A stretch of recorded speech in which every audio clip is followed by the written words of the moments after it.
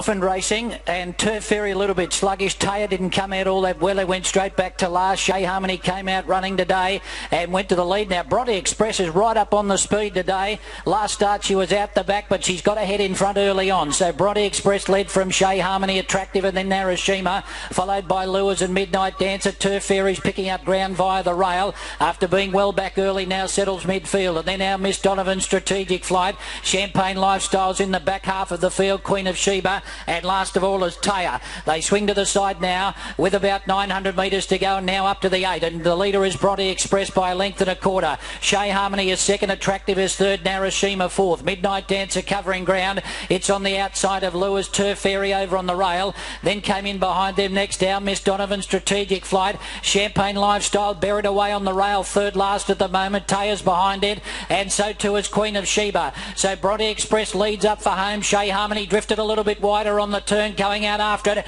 They're a couple of lengths in front of Attractive, and then came Midnight Dancer around Miss Donovan, and Taya's pulled to the outside and is starting to run on. Well, Bronte Express headed by Chez Harmony. Can she break through today at start number 16? She raced away from Bronte Express, and then our Miss Donovan followed further back by Taya, but Chez Harmony is romping away with it, and Chez Harmony will go down to win it. Second Bronte Express, Taya got third, then Narashima and our Miss Donovan followed by Lures and Midnight Dancer. Further back Queen of Sheba, and then Champagne Lifestyle. It never figured at any stage of the race, followed by Strategic Flight, and then Turf Fairy, and last in was Attractive.